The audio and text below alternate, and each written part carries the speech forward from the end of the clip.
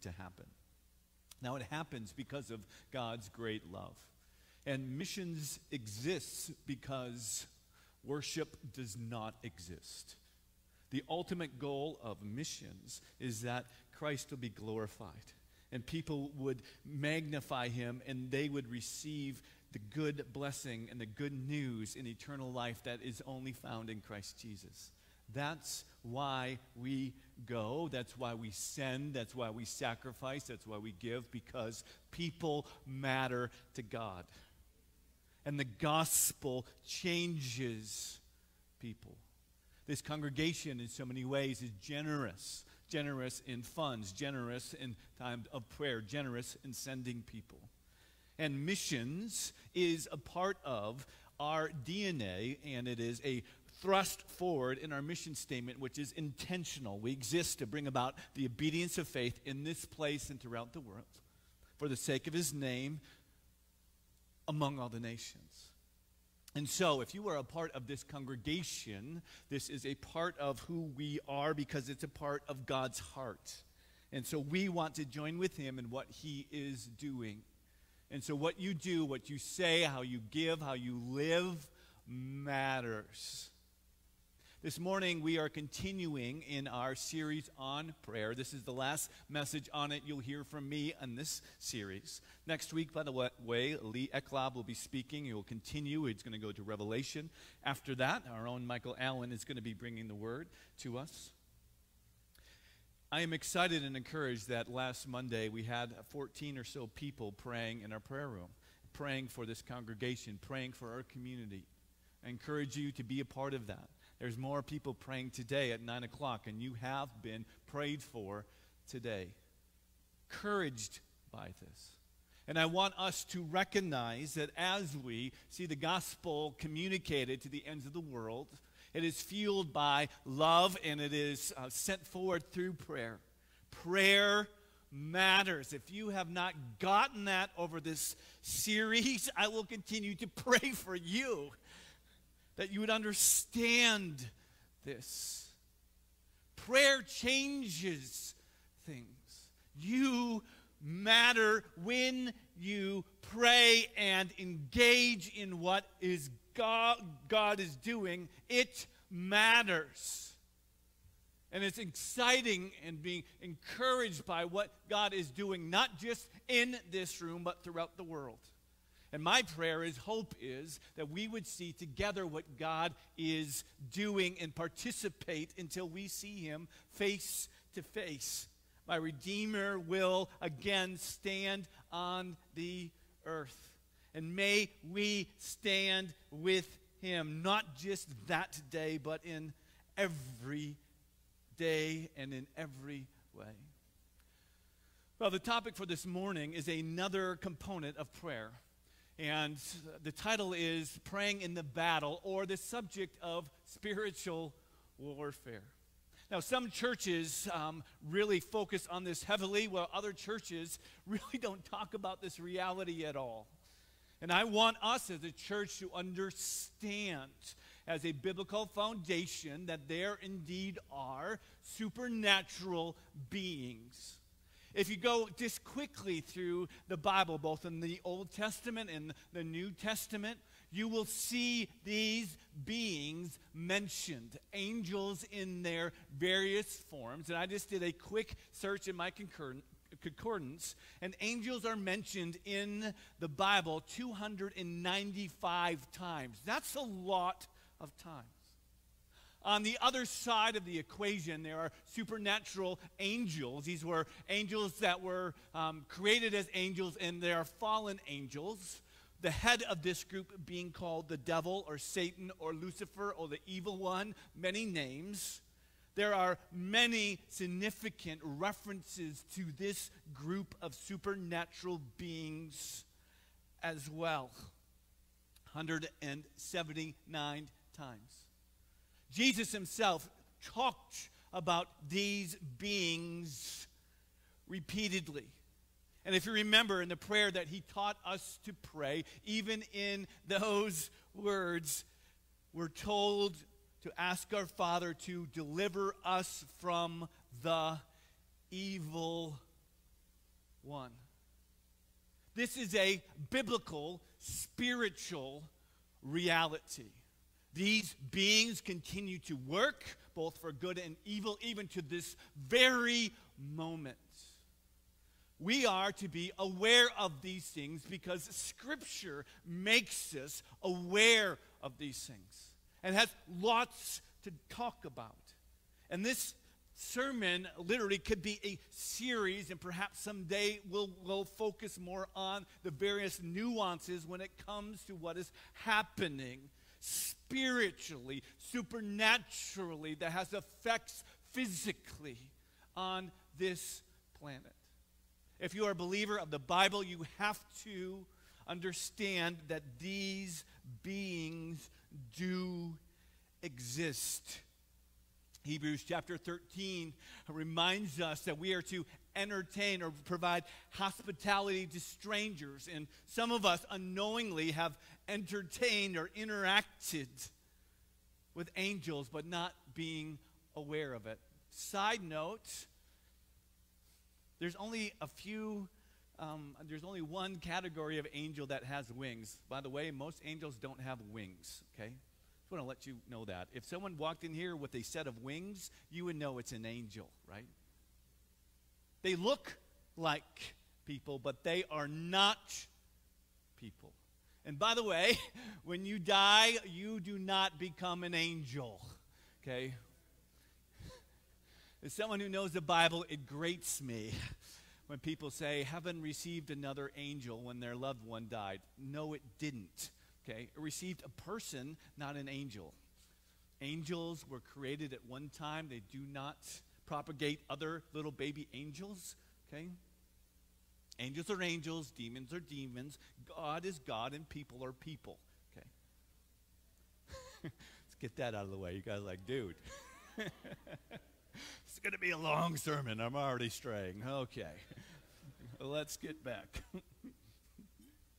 So, today we're going to focus on one primary passage. And again, there are many passages that deal with this subject. And by the way, there's many books and many good resources. There's many bad resources, but there's many good resources, commentaries, Bible scholars, people who understand these things that are out there. Okay, so if you are curious about this subject, there are many things written, and I have probably 20 or so books on the subject just myself. It is a massive subject.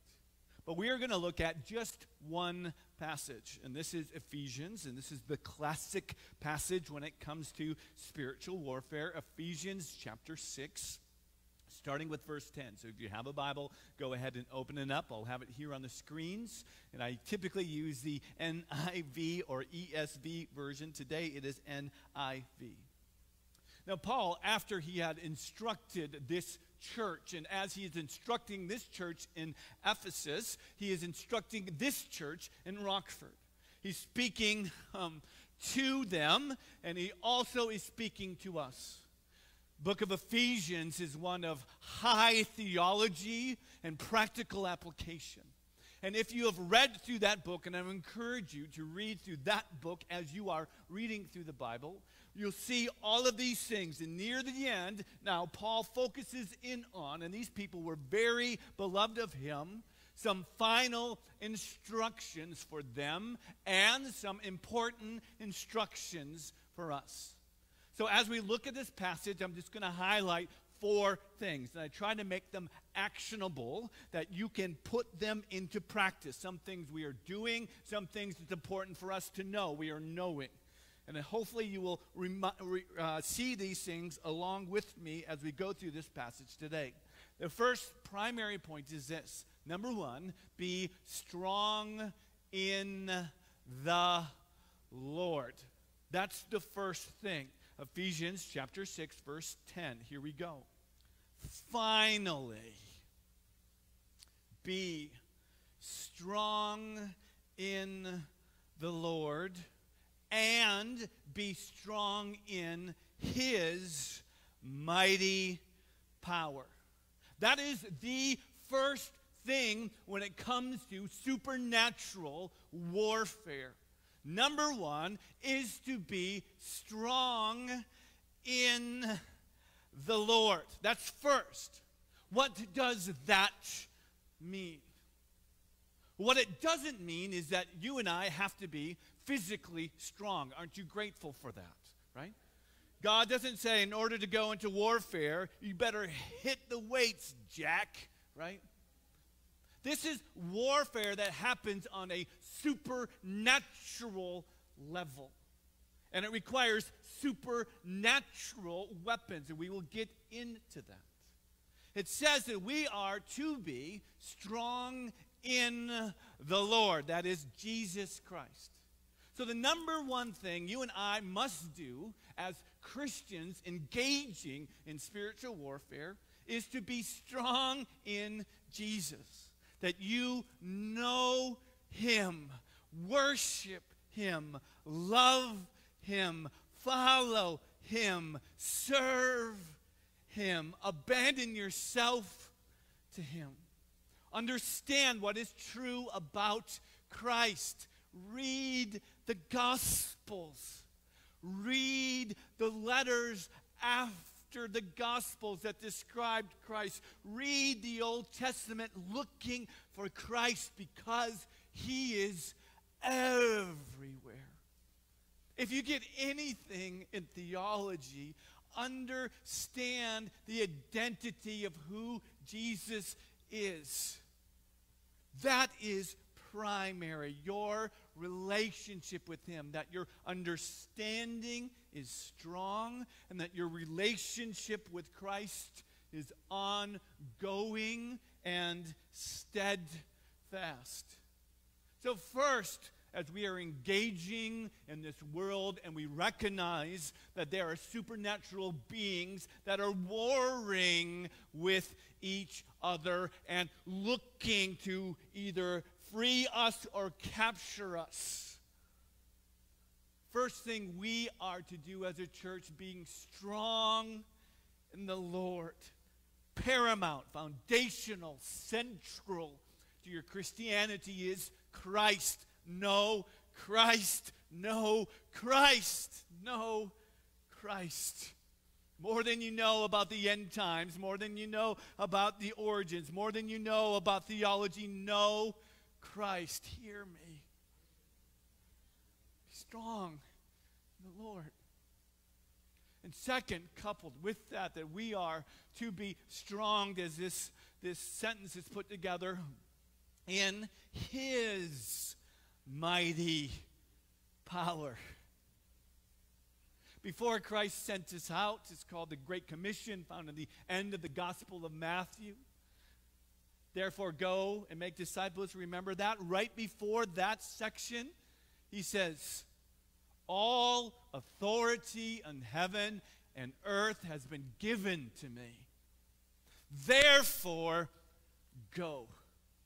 Don't skip over that significant statement by Christ. All authority in both heaven and on earth has been given to me. This is what Jesus said. And so we are first strong in the Lord, and then we are to be strong in his mighty power. Demons do not tremble at your name, but they do tremble at his. Right? Every knee bows to his name.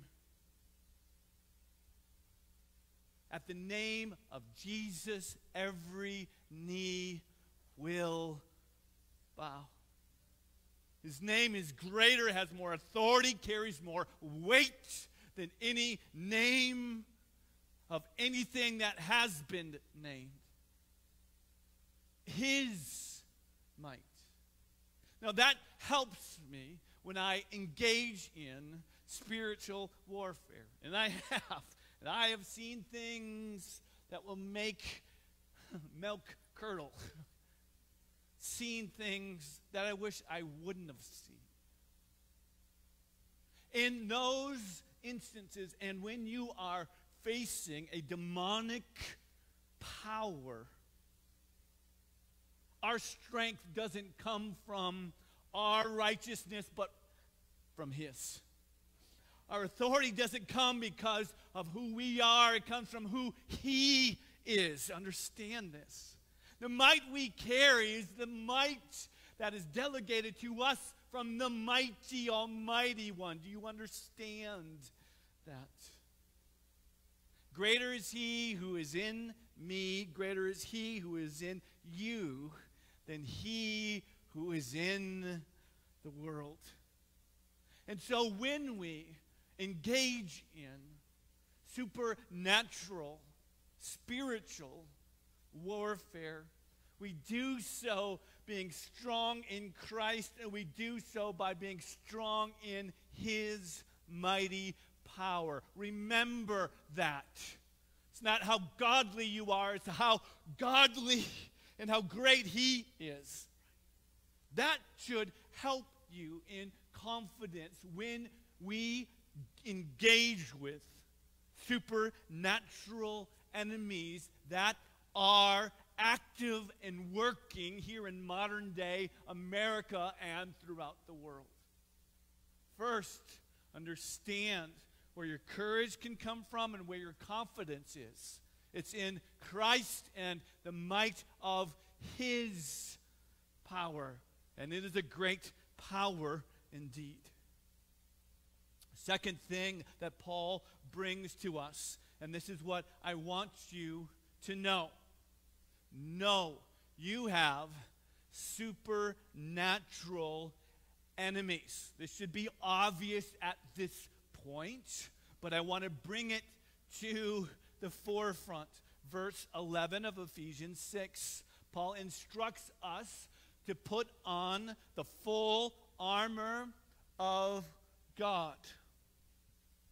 So that, and we'll talk about this armor, it describes it in just a couple verses. We put this armor on. Why?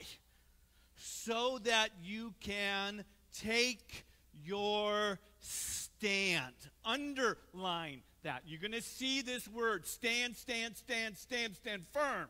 Okay? We are given this thing so that we can stand our ground. Against what? Well, against the devil's schemes, okay? Methods, plans, right? It's not necessarily against the devil. He's like a figurehead. Is he a being that exists? Absolutely. But he is like a general of a supernatural army. He coordinates the plans. This is how we're going to work. And by the way, he thinks for the long term. This is how we're going to work. Generationally, this is how we're going to work. Situationally, this is how we're going to work around the world. And he has plans. He is a planner. He is a schemer.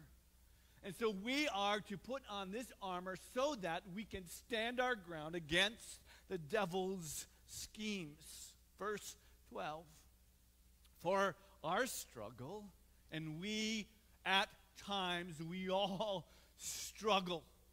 Our struggle is not against flesh and blood, but it's against the rulers, against the authorities, against the powers of this dark world, and against the spiritual forces of evil in the heavenly realms.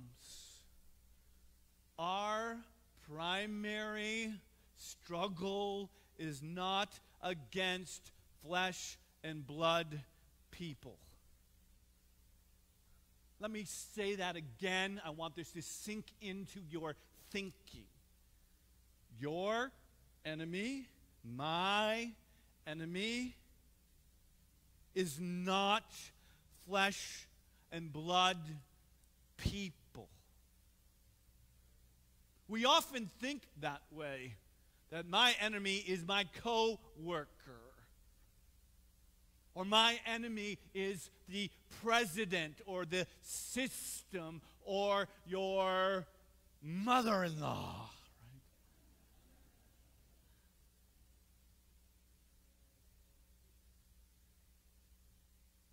And we fight against the person, but you're fighting the wrong person.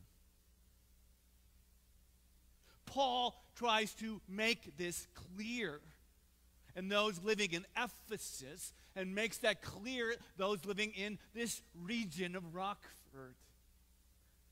Don't confuse false enemies for real ones.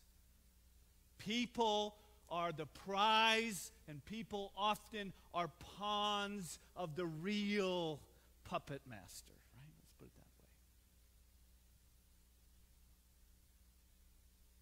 way. Understand this. When you are praying for people, you can pray against the enemy. And some people willingly engage in his schemes. Some people are caught up in his lies. Some people are unaware of what's going on. But it is raging. There is an eternal, cosmic struggle that had commenced before we were ever on this planet, by the way. And God hates Christians. I'm going to add that in. Why? Because, did I say God hates Christians? Wow, let's strike that. Woo! Came out of my mouth, and I'm like evaluating the other part of my brain. What did you just say? That was perfectly incorrect. Okay. Let's rewind. People are like, amen. Well, wait a second, what did I just say? No. The devil hates Christians. That's what I meant to say. Thank you. I got it right. I need help, believe me. The devil hates Christians. Why does the devil hate Christians in particular? Because he hates God. And God loves his people. And God's Spirit is in you and me. And the devil wanting to ultimately get after God, he goes after what he loves, which is you and me. Does that make sense? If you want to hurt me the most, go after the people that I love. My wife, my children, y'all. Right? It hurts. Right? Understand this. There are rulers, authorities, powers of the dark world, and people have, parsed these and said this is that, and there's different hierarchies, and I can see that, right? But these things are fighting against God, and therefore fighting against what God loves, and therefore fighting against you and I, in particular the gospel, to reach places that not have been reached yet. Understand this. We are eternal beings. They are eternal beings. We're on the battleground. We're here, a part of this battle, and I want you to understand this.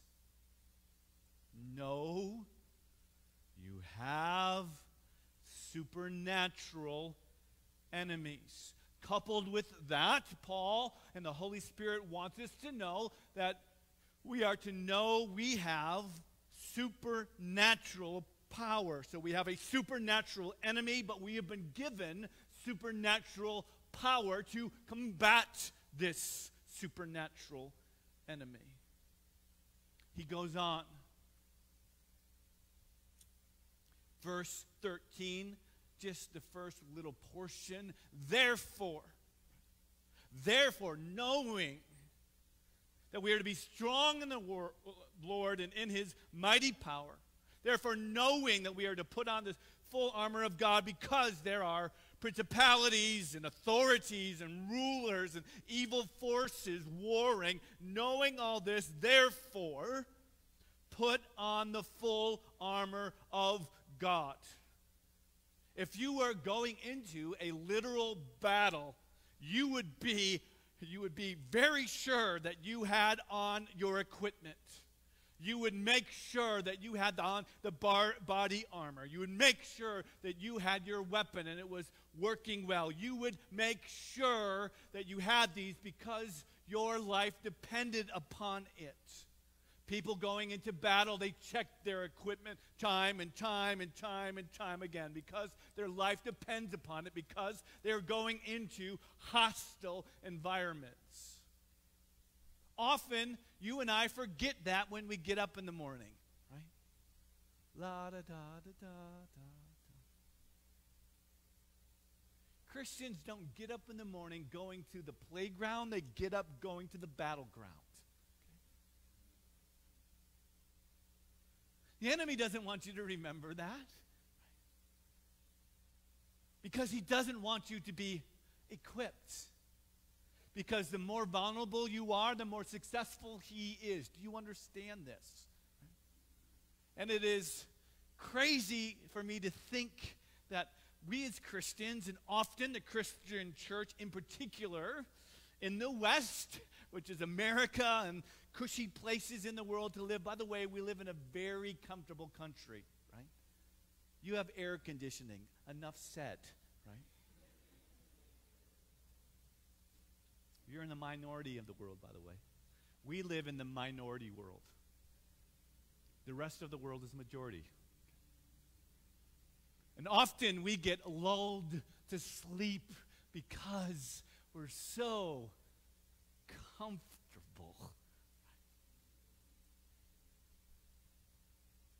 Overly entertained. Overly indulged. By the way, some of the poorest people in America are some of the richest people in other countries. So let that sit in.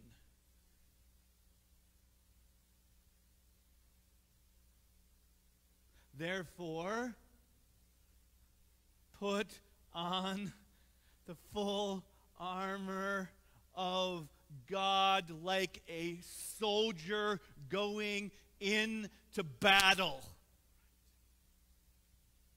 And he talks about what this is. And he talks about how important it is.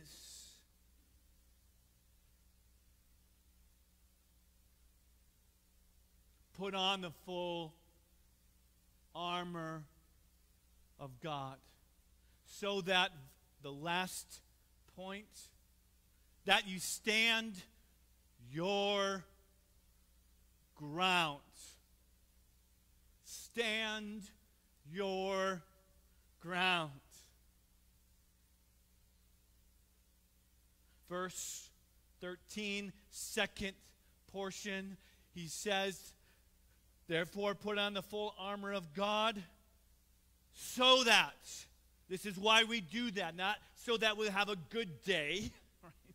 So that things go with you, so well with you. It says, so that when, not if, when the day of evil comes.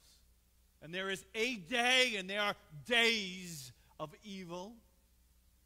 We put this on so that you may be able to stand your ground. Underlined that. The second time we've heard this. And after you have done everything to stand, stand firm then. You see the emphasis here?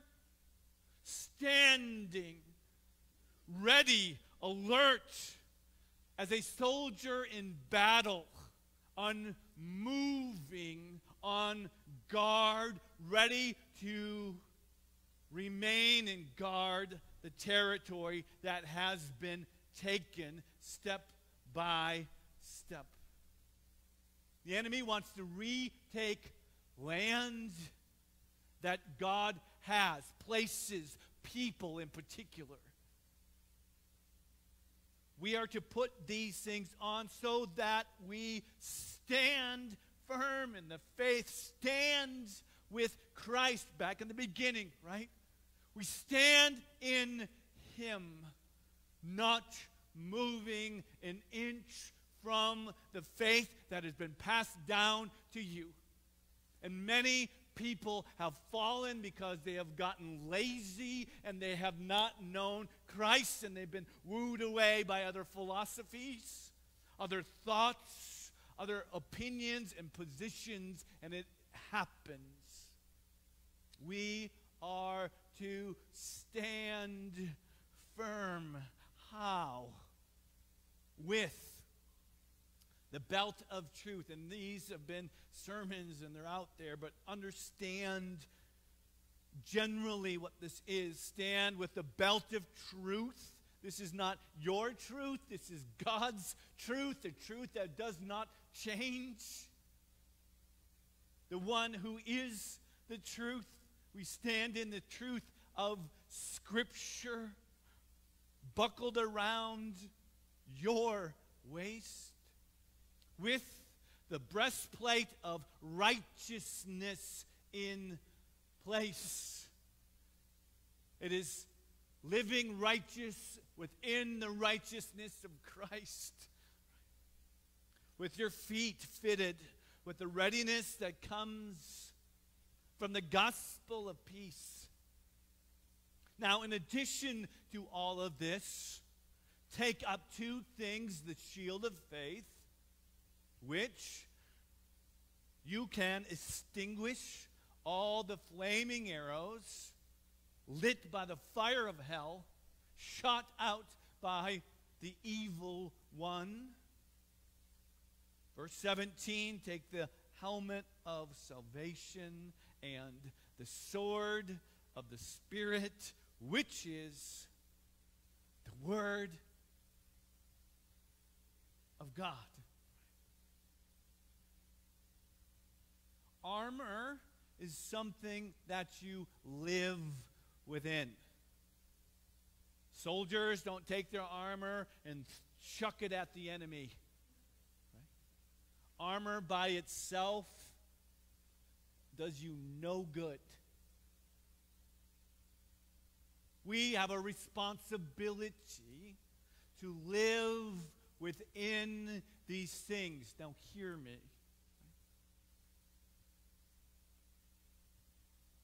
We pray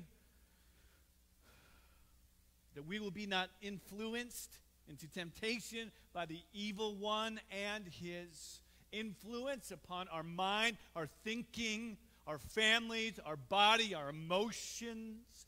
He wants to rob, kill, steal, and destroy, right? It's not your friend, even though being the father of lies, he pretends that he is. And people think that his philosophies are good for them, and in the end it destroys them. The enemy, by the way, is a very good fisherman. And I used this illustration in the past. James, the half-brother of Jesus, by the way, grew up with him, son of Mary and Joseph, who became a believer and a foundational person of the church. He says that we are tempted when we are enticed and lured away. The devil's a fisherman, by the way. And if you're a good fisherman, right? If you're a good fisherman, you disguise the hooks in a piece of bait. He does that all the time. Hey, look, I got something good for you, yo. You are going to like this. And you know the bait that you typically chomp on that drags you to places you don't want to go. Hear me? Disguises it. We are to live understanding truth, our mind knowing that we are saved by what Christ has done in our faith in him. Letting that protect us as thoughts try to bombard our thinking. Living righteously protects you. Someone say amen, right? Protects you physically, we know that. I am not in any danger of getting a sexually transmitted disease because I don't sleep around. I have a wife, and yes, we are together. That's protection. If I lived unrighteously, I would put this thing down and I would be not just vulnerable for that, but many other things as well. You understand living as a Christian protects you? You understand that? Walking in truth, telling the truth, living the truth protects you. Living righteously protects you. When we don't, we're vulnerable. You as a Christian have a target on your back. Do you understand that? The enemy is not your friend. He is ruthless. He will try to take advantage of anything he can to destroy you and pull you away. He hates you because he hates God. And so I want you to understand when we give the enemy a foothold by participating in sin, by going outside of God's good protection, we become vulnerable. Right? I want you to understand that. Sin hurts us. And those often we love, and those in society, and if you carry the name of Christ, his heart as well. So we are given these things so that we stand. Understanding our footing of what the gospel is. And people get dragged away from Christ because they don't know the gospel. My hope would be if I took a microphone around and say, tell me the gospel, you'd be able to tell it to me. Understand who Christ is. And so these things are given to us so that we can stand. We have faith and you will get shot at. Right? And people have pointed this out. The only offensive weapon in our arsenal is the Word of God. That's why I encourage you. I want to say harp on you. Encourage you strongly to know the Word of God because it will protect you and it will vanquish the evil one. Remember when Christ interacted with the devil? Remember that the devil took Scripture and twisted it to say something that it didn't mean? That was his first thing. And by the way, he does that today. I can give you book after book after book that justify sin by twisting the words of Scripture. Are you hearing me? And people gulp it up. Unfortunately, people in my youth group who've heard me speak in churches I have pastored fell for it and fall for it because they just take it in and, oh yeah, well, it's okay to live any way you want in any lifestyle you want. Here's a book to prove it, and here's another one on top of it. Here, Pastor, read this, and I have read it. And it's trash. Why? It's a twisting of Scripture. Know how Jesus himself battled the devil, who used Scripture, by the way? With Scripture. You say this to mean one thing, but actually, based on this Scripture, it does not and cannot mean that thing.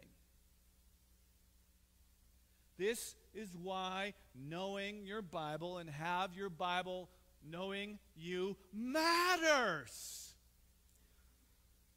That's why God gives the church, and that's one of the privileges I have, to study this thing all the time. Right?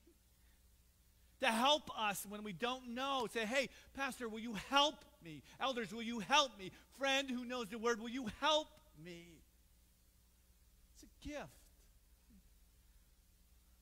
The word matters, and it is your offensive weapon. And if you have faith, it is a good thing, but you are not going to take any ground if you do not know the Word of God. Are you hearing me? Come on, hear me. Hear me, hear me, hear me. I can't read the Bible for you. I can read it to you. But I can't make you believe. You have to choose that. The Holy Spirit helps us this way.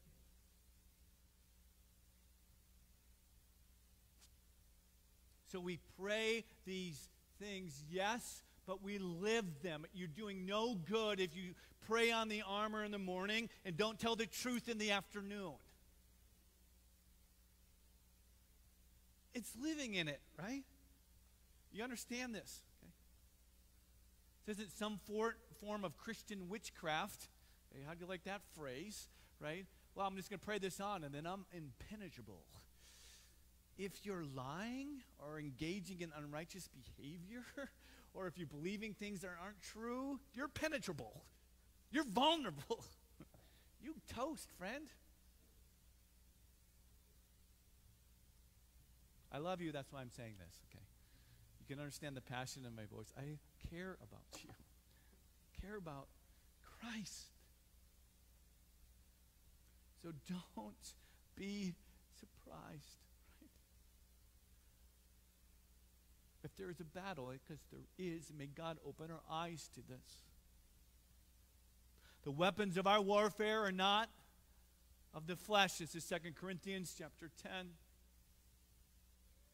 But they have divine power to destroy strongholds. We destroy arguments and every lofty opinion. This is where the battle has happened. Arguments, lofty opinions, raised against the knowledge of God, and our world is ripe with this stuff.